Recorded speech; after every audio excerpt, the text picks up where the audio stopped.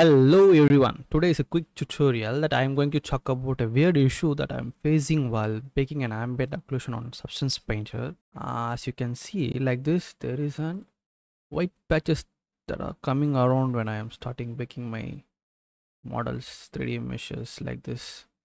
Weird white patches that coming around. I tried lot of ton of ways to resolve it, but I can't figure it out.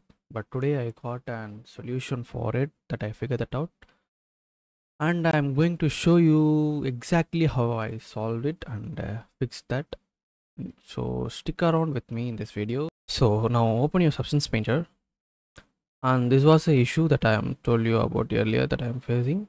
So let's resolve it. First go to the setting, edit, and go to settings. From there, on the general settings, go around while there is a baking, or these are called baking options. On that, uncheck the enable GPU ray tracing. So this is a reason why it's causing this error. It's due to the new NVIDIA driver update that causes this issue. So I don't know why NVIDIA did that, so I'm not sure about that, but it's a driver issue that NVIDIA's new update came along. So when you uncheck it and you click on the OK, then try to re-import it, or try to create a new one and select your FBX for the texture model and select your preferred settings. And as I know, this is my settings for my texturing. Okay, and click on OK. Just discard the previous one. Okay, now the model is got imported. Now we try to bake it. Let's see what happens now. Okay, I need a normal world space normals. I don't need an ID.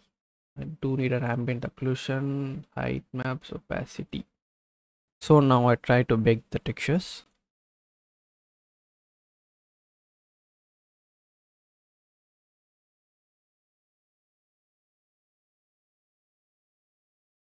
Yeah, now let's check that.